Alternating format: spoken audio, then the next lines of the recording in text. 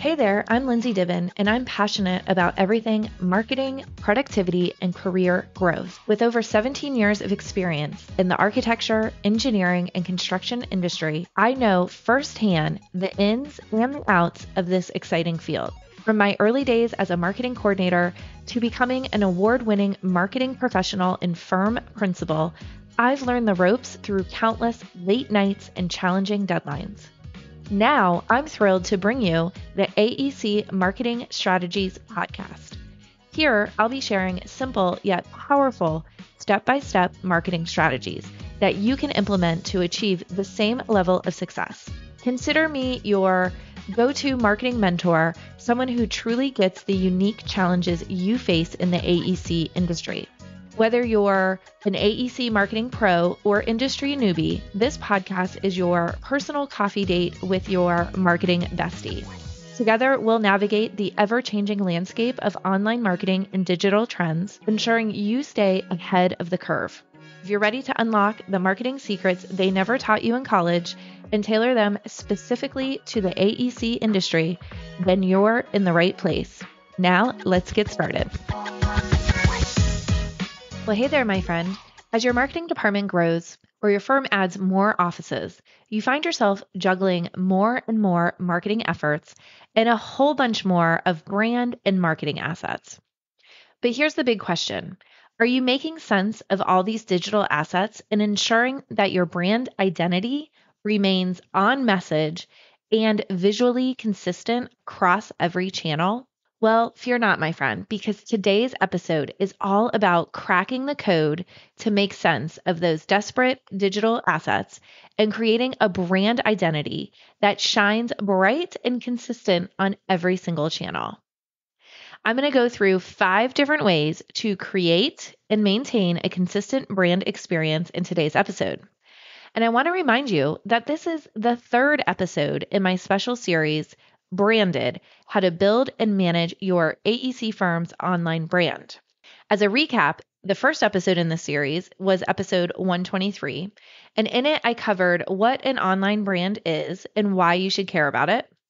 In the second episode of the series, I talked about how to create effective online marketing collateral, and that episode was number 125. So make sure you go back and listen to those episodes as each one in this series builds upon each other. I also want to take a moment to thank Open Asset, who is making this special podcast series possible. Open Asset's project-based digital asset management platform empowers AEC firms just like yours to create high-quality online brand assets and RFP responses quickly and easily. To learn more about Open Asset, visit marketerstakeflight.com/open asset. So now let's dive into today's topic, 5 ways to maintain a consistent brand experience. Let's first talk about what brand consistency actually means and why it's so important. Like, what exactly do I mean when I say brand consistency? Well, brand consistency means keeping your firm's identity, values, and strategy intact over time. And trust me, this is a big deal. When your brand is consistent, you can deliver messaging that aligns perfectly with your firm's values. It builds trust and confidence in your firm from your audience. It shapes how people perceive your brand. It helps to create just overall positive vibes. It helps you stand out from the competition. Promoting the visual brand elements, by doing that consistently, it helps make your brand recognizable. And who doesn't want that, right? For even more benefits of having a strong and consistent brand online, go back and listen to episode 123, the first episode in this series. Okay, so now that we're all on the same page that you want a consistent brand online, how can you improve your brand consistency across all of your marketing channels? Just like most other marketing strategies, you've got to create a baseline. Take a look at what you've got right now. This includes looking at all of the different elements that make up your brand. This means taking a look at your website, all of your different social media channels, maybe if you have videos, if you're running digital ads, if you have any print ads, any sponsorship materials you're creating for all the sponsorships that your firm is engaging in, maybe job site and office signage. Take a look at everything. And if you notice inconsistencies in your visual elements, or maybe there's differences in the tone of voice from one channel to another channel, it's probably time to take action and go through the steps I'm going to share today. And so lucky for you, I've got 5 actionable steps you can take right now to establish and maintain consistent branding across your online marketing channels. So let's get started. Step number 1, develop brand guidelines. This is where you gather your marketing squad and maybe a few firm leaders and have a heart-to-heart about the future of your branding. You need to get on the same page about your brand's voice and tone. Is your firm all about fun and approachability, like maybe similar to like a small startup studio, or are you more serious and dependable? You got to talk through all this stuff. And once you've nailed that down, then it's time to get colorful. So once you kind of have how you want your brand's voice and tone to be, then it's time to pick a consistent palette that makes your brand pop. You can add some complementary shades to keep things interesting. And don't forget to lock in that logo design and how it should be displayed in different formats. We want your brand to shine, my friend. Here's a little secret. It's okay to move away from the color blue. I know it's hard for firms in our industry to not have blue in their branding elements. Maybe instead make one of your secondary brand colors a blue, or move away from that dark navy type shade of blue to like a brighter, happier blue. Remember, you want your brand to be different from your competitors. You want your clients to be able to tell the difference between your firm and that other engineering firm down the street. And it's really hard to do when all the logos look the same. So if your firm is considering a rebranding or currently undergoing a rebranding initiative right now, you definitely want to go back and listen to episode 19 of the podcast. In that episode, I interviewed my friend Justine, who had just finished her firm's rebrand, and she shared all of the lessons learned. So that is a valuable episode, episode 19. So the first step is to develop brand guidelines if you don't already have them, or make sure that everyone is aware of your brand guidelines and knows how to use them if you've already have them created. This is especially important if you have multiple offices who are also posting on your social media channels or updating your website. Every office should be aware of the brand guidelines and expected to adhere to those guidelines. So that was step 1. Step 2, plan ahead with a marketing calendar. If you've listened to me for any amount of time, you know I love a good plan and love being proactive when it comes to my marketing content. Planning ahead, my friend, is the name of the game. When you map out your branding efforts and your marketing campaigns in advance, you give yourself the space to ensure everything is consistent. Plus, a marketing calendar helps you coordinate those multi-channel campaigns, schedule email and social media goodness ahead of time, and review how your previous campaigns are performing. This is especially important as your firm adds offices or new market sectors or new industries that will require more marketing assets. Planning ahead will help you maintain consistency in your online branding efforts, even as you get more added to your plate.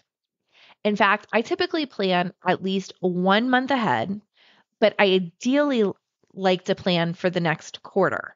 Yes, 3 months of content ahead. This gives me plenty of time to create the marketing and branding assets and then review them before they are scheduled. And to learn more about my quarterly content planning process, go back and check out episode 82, where I walk you step by step to create your quarterly content calendar. Okay, so far we've gone through step 1, develop brand guidelines. Step 2, plan ahead with a marketing calendar. Are you still with me? Great. Let's move on to step 3. Step 3 is to create evergreen content. Evergreen content is content that remains relevant and reusable over time. It's content that's always relevant and can be repurposed into so many creative ways. Take an industry or a market survey report and transform it into a catchy infographic, for example. Slice up a fabulous webinar or conference presentation into bite-sized clips that are perfect for social media, especially for what's trending right now. Revamp maybe your how-to blog articles with fresh examples and give them a shiny new headline. And your client or project success stories, my friend, they are begging to be compiled into an epic ebook or YouTube video. The possibilities really are endless, and your brand consistency will thank you, especially if that original evergreen content was created using your brand guidelines. For even more ideas on how to repurpose content, I've got 2 episodes for you to check out.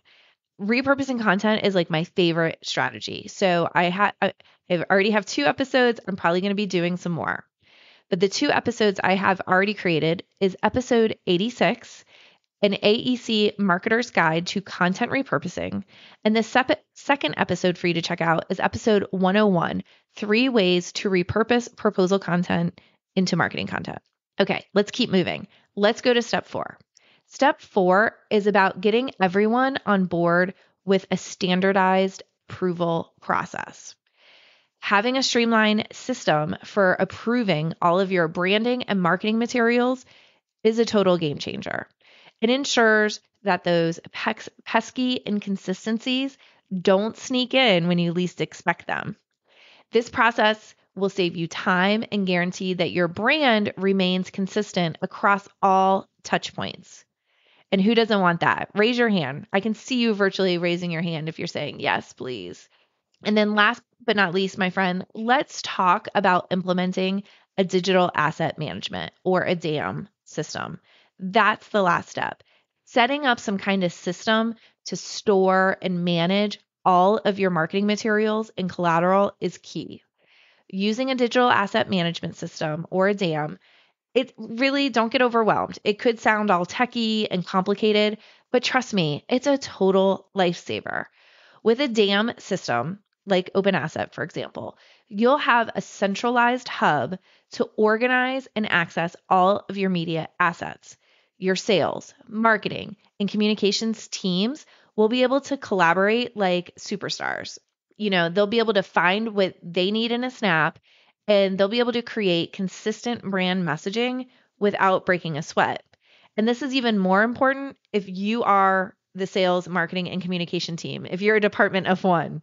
You can even set up a system like this to set up your marketing collateral as a self-service for your seller doers, your project managers, and your principals. Take a second and imagine this, not being asked at the last minute for an SOQ or a resume or a project cut sheet as someone is running out the door to a client meeting. That project manager can just access the materials from your DAM, and you'll know that they have the latest version. It's consistent with your brand and the messaging you want to convey because you control what they have access to and update the files from your end as needed. Talk about efficiency and less interruptions so you have more time to do the work that is important. Imagine that for a second. Okay, so there you have it. 5 practical steps to create and maintain a consistent brand experience. So let me walk you through them again. Step number 1, develop brand guidelines. Step number 2, plan ahead with a marketing calendar. Step number 3, create evergreen content and or repurpose old or outdated content.